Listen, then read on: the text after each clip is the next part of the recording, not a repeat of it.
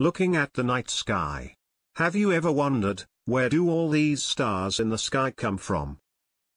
You keep thinking of an answer. Instead, you get more questions. How was our universe created? How did it come to be the seemingly infinite place we know of today? And what will become of it, ages from now? These are the questions that have been puzzling not only you, but philosophers and scholars since the beginning of time, and led to some pretty wild and interesting theories. Today, majority of the scientists think, is that the universe, as we know, it was created in a massive explosion, that not only created the majority of matter, but the physical laws that govern our ever-expanding cosmos. This is known as the Big Bang Theory.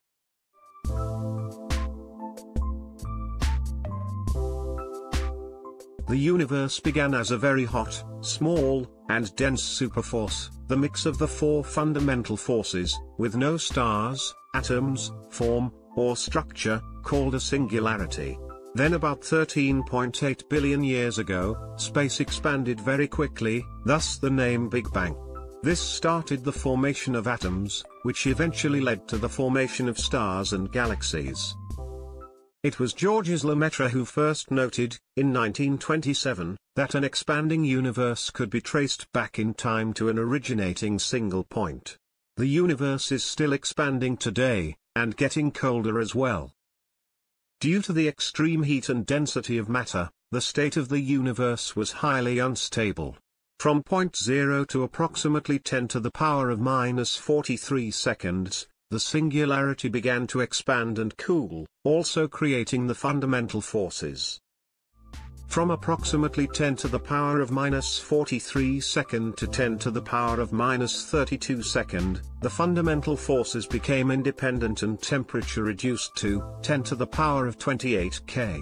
Not so less to be obvious, but less enough for the universe to separate the four fundamental forces: gravitational, electromagnetic, strong and weak nuclear forces. As the universe continued to decrease in density and temperature, the energy of each particle began to decrease and phase transitions continued until the fundamental forces of physics and elementary particles changed into their present form.